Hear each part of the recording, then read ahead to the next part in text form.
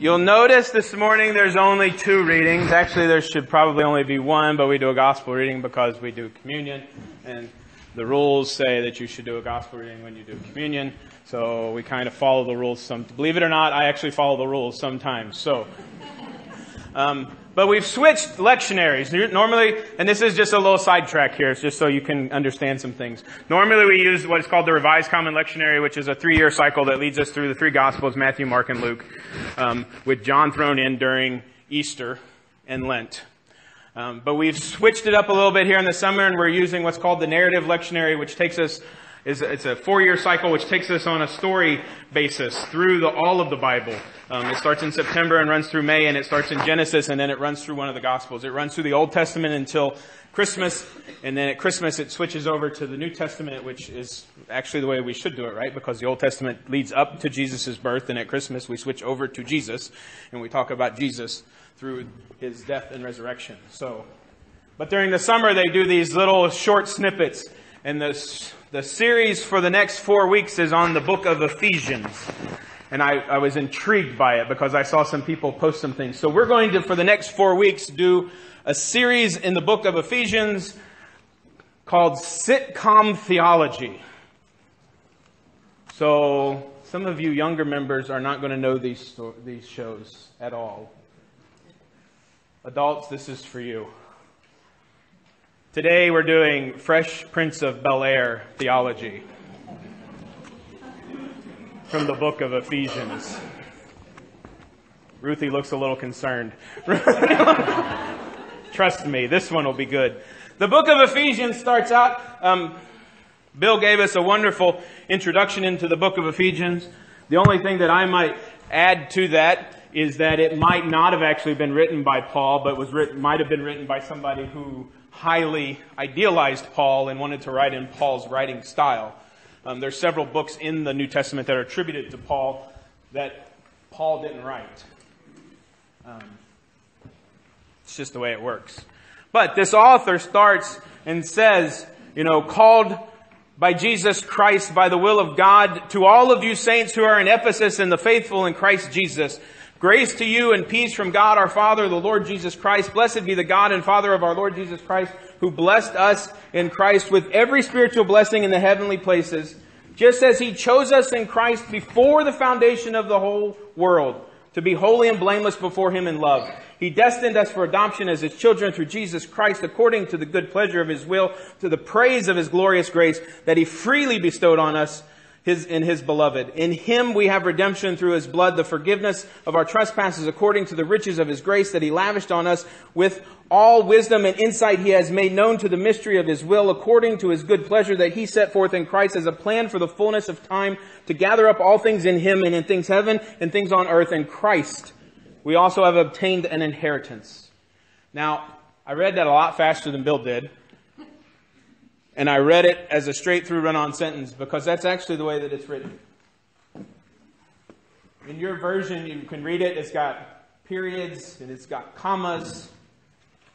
In the original writing, it's one big, long sentence. And how does that work? What does all of that mean? And how can we have an inheritance in Christ? How many of us are actually related to Jesus? Let me ask that question again. How many of us are related to Jesus? All of us. Yeah, really, you should raise your hand. It's a trick question, right? Because actually none of us are, but all of us are. Right? It's a trick question. So how do we have an inheritance? Because God said He was going to give it to us. We've been destined for adoption. We are His children. That's why we have an inheritance. He said we were His children. Before the foundation of the world, before anything else was set into motion, He knew you were going to be here this day, and He knew that He was going to call you and claim you as His child. He knew that. Right? It's that old adage. How many of you have ever been talking to somebody and they have a kid, and that kid is a surprise? Right? Have you heard that? It's a surprise. We weren't planning on having a kid. I was listening to some commentaries about this particular text this past weekend, and one of the commentators was talking, and she said that she remembered seeing a TV show once, and she didn't mention the name of the TV show, so it's not Fresh Prince of Bel-Air yet. But she said on this TV show that the grandparents told this daughter that her mother had said that she was a surprise or a mistake or worded in some way. And when the mother talked to the daughter, the mother didn't refute what the grandmother said, that the child was a surprise. But what she said to the child was, I loved you before you were born, and now I love you even more. So even if it was a surprise, I still loved you before you came, and today I love you even more than when I found out about you. That's the way that God looks at each and every one of us. Because He knew us before we were born, and He watches us do the things that He's called us to do, and helps us to live as His child. Now to the theology of Will Smith. Sounds kind of weird. Those of you how many people here know the show? So I know how much background I have to give. Okay, for those of you that don't know the show, Will Smith grows up in Philadelphia with his mother. His father left them when he was really young, and so he's getting into the trouble in Philadelphia. So his mother sends him to live with his aunt and his uncle in Bel Air, California. Right? So he's kind of adopted, if you will, by his uncle and his aunt to live there so that he can grow up in a house and away from trouble. Well, in this particular episode, which happens in season 3, season 4, towards the end, this episode aired May 8th, 1994. How old were you then? 21? 16. Who said 16? I'm going to let that one go. Man, this was season 4, episode 24. In this season, Will's father actually comes back. He comes to find him in Bel Air because I guess he talked to his mother and he knew that Will had gone to live with his uncle and his aunt in Bel Air. So his father shows up after being gone for so long, and he says he's going to take Will on a trip, and they're going to go and they're going to do some father-son bonding. And then about the middle of the show comes, and the father gets a call, and he's got another business deal to go take care of.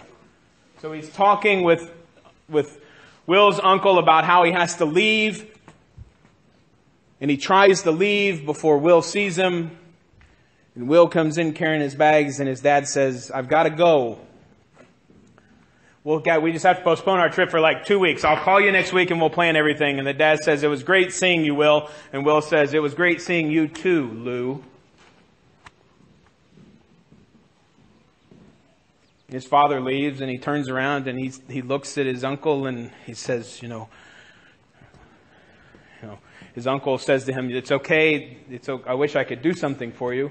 And Will starts to say, I got to look at my thing here. Will responds by pulling a present that he had bought for his dad out of a gym bag and says he wished he hadn't wasted his money on this present for his father.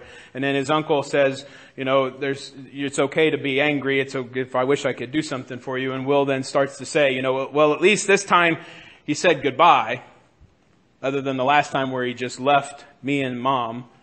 And at least I'm not 5 sitting up every night asking my mom, when is Dad coming home? I was able to learn how to shoot my first basket without him. I was able to go on my first date without any help from him. I was able to learn how to drive without any help from him. I was able to learn how to shave without any help from him. I was able to learn how to fight without any help from him. And I had 14 great birthdays without him, and he never ever sent even a simple little card. He's ranting and raving to his uncle. And his uncle tells him it's okay to be mad and it's okay to be upset. And then Will goes on to say, you know what, I've done all of this stuff without him. I don't need him. I'm going to get through college without him. I'm going to get a great job without him. I'm going to get married without him. I'm going to have a whole bunch of kids without him. And I'll be a better father than he ever was, because there's surely nothing that he could ever teach me about how to love my children. And then at that moment, just stops and stands. And it's just the two of them, Will and his Uncle Phil, standing there looking at each other. And Will says to his uncle, "How come he don't want me? How come he don't want me?"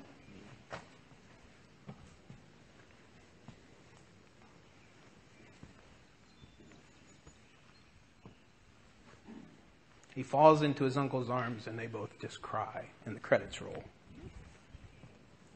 And as the credits roll, they pan off to the present that Will had bought for his father. And the present that he had bought for his father was a statue. And it was an image of a man cradling a child sitting on the floor. He was sitting like cross-legged on the floor, cradling the child in his arms and in his lap.